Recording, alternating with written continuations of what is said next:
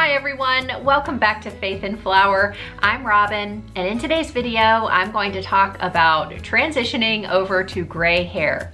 I have been without dyeing my hair for 18 months now, and so today I'm going to show you my progress, talk a little bit about that transition, and also talk to you about being brave and being bold when it comes to your hair and your attitude about hair.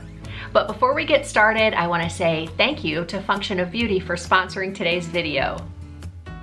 I have been using Function of Beauty for several months now exclusively. I love them because they offer hair care and now body care that is customizable, and they are delivered straight to your door. They also don't contain any parabens, sulfates, GMOs, or toxins, and all products are 100% vegan and cruelty-free. It's easy to create customized products of your own by taking the 2-minute online quiz outlining your hair type, hair goals, and personal preferences. My hair is straight and fine with normal moisture, and my hair goals that I chose were anti-aging, thermal protection, volumize, shine, and reduce brassiness. Choose up to 5 to create your custom blend, and they even offer a silicone-free formula. You also get to choose the color and the fragrance. I chose all eucalyptus, which is a 100% natural fragrance. It's a blend of peppermint and eucalyptus that I love. You even get to choose the strength of your fragrance, and you get to write your name on the bottle, which I love. I think that's a great personal touch. In your box, you will receive a pamphlet with instructions and details about your hair goals and the ingredients. You even get a set of stickers to custom decorate your bottles. With my order, I chose the custom leave-in treatment. This is a really great ultra lightweight conditioning cream that smooths, hydrates, and protects hair.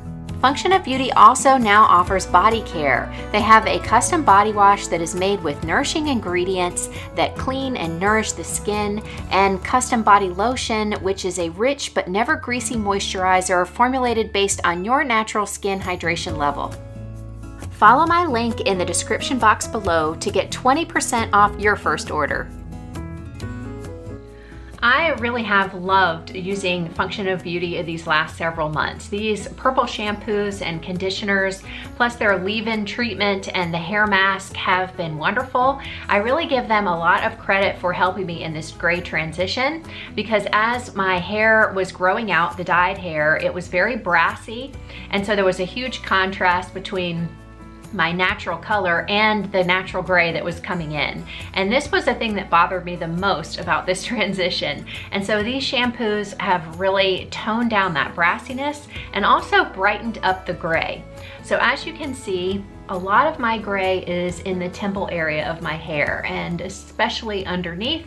So it's more of a gray striped look that I'm getting.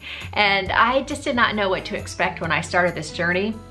I think none of us do until we actually get into it. And because I had so much gray around my face, I thought that I had so much more gray hair. But as it was growing in, I realized that it was concentrated around my face, giving me some nice highlights that frame my face. And then a lot of little hairs interspersed all throughout, and even more underneath, which is really interesting. So when I wear my hair back in a ponytail, it looks much more gray than when I wear it down. Earlier, I mentioned being bold and being brave when it comes to your hair and your attitude about hair. So you may have noticed that I had a pretty major haircut since the last time I did a gray transition video. I was inspired to cut my hair because I look back on my youthful self and realized that I used to have more of an attitude that my hair will grow back, so why not try something new?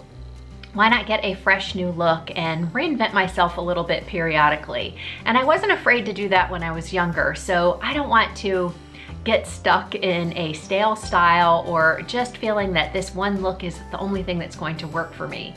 So I look back over photographs of when I was younger and the different styles that I knew worked and that I liked, and I arrived at this one, and it also is helping me get through my gray transition a little quicker, which is a big bonus. But what I really want to talk to you about is the fact that lots of times when we get older, we get sort of set in our ways in a lot of different areas of our life.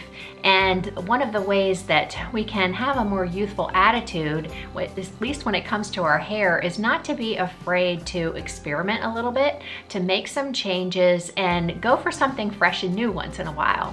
And during this gray transition can be a really great time to get a shorter cut because it will help with the transition, and it also just freshens up your look. Your hair's a little bit healthier when you have a fresh cut. There are just a lot of bonuses. As I have mentioned before, Pinterest and Instagram can be great sources for images of women of all different ages, with all different hairstyles and all sorts of gray hair patterns to gain inspiration. And so I frequently look there to get ideas, especially when I'm contemplating a change and when I just need some encouragement if I'm having a bad hair day, and we all have those, to just keep going, not to have a weak moment and revert back to dyeing my hair as an impulse decision. There are also some celebrities that have been doing this actually for quite a long time, and I think that they are definitely, pushing the envelope on this and opening the door for all of us who prefer to have natural hair. And so far so good. I'm still on my gray hair journey. I'm hoping that in another 6 months or so I will have reached close to this length. I'm not sure, it feels like it's slowing down a little bit, but it's blending so well. And as I mentioned, using the purple shampoo is really helping. And so I don't feel like it looks strange anymore. And of course, I'm just getting used to seeing myself this way as well. I'm encouraged by other women who have made the decision. And so I'm here to encourage you too, if that's something that you want to do. Today's video is intended to give you some inspiration if you're on a gray hair transition journey of your own, or if you are contemplating transitioning over to natural gray hair. If you are content coloring your hair, then by all means continue. I'm not speaking out against that in any way. I did it for years and it was the right choice for a period of my life, and now I've just decided to choose something different. I also hope that today's video gave you some inspiration to be a little bit more bold, a little bit more brave when it comes to the attitude you have about your hair and about making changes when it comes to your hair. So if you enjoyed today's video and found it inspirational, then definitely give me a thumbs up. It really helps my channel. And if you're new here, I want to invite you to subscribe to Faith and Flower. Subscribing is easy and absolutely free, and if you activate the bell icon, you'll get a notification every time I upload a new video. Thank you for spending your time with me today. You know I love hearing from you in the comments, so I can't wait to see you there and in the next video. Have a great week.